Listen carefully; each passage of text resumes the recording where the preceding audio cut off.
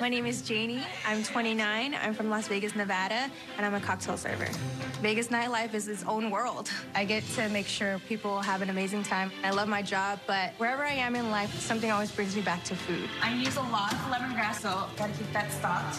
I'm Cambodian and Vietnamese, so a lot of lemongrass, kaffir, lime leaves, a lot of turmeric. As a Vegas vixen, I'm gonna make sure my food looks as... Now.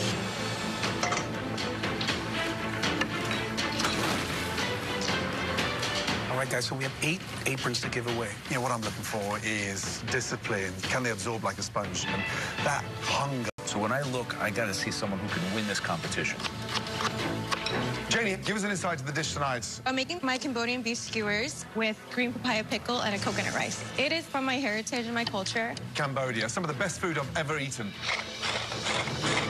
Bring your dishes down to the front, please. Thank you.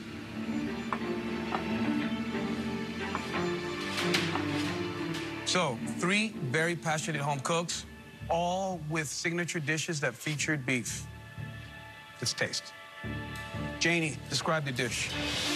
It's Cambodian beef skewers with a green papaya pickle and coconut rice. What are some of the flavors I'm supposed to be experiencing here? You'll get the lemongrass for sure.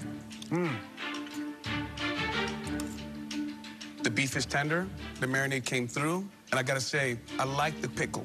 Well done. Thank you.